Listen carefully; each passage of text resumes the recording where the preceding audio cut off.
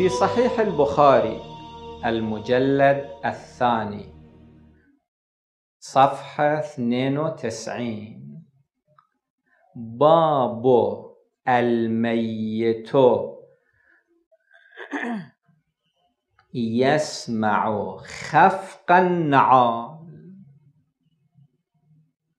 الميت عندما وضعتموه في قبره، هؤلاء الذين شيعوه نعالهم تخفق، هذا الميت يسمع خفق النعال.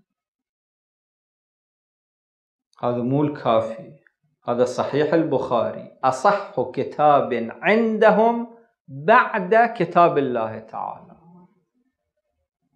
الميت يسمع خفق النعال، ورسول الله صلى الله عليه وآله لا يسمع خطابنا. هذا معقول؟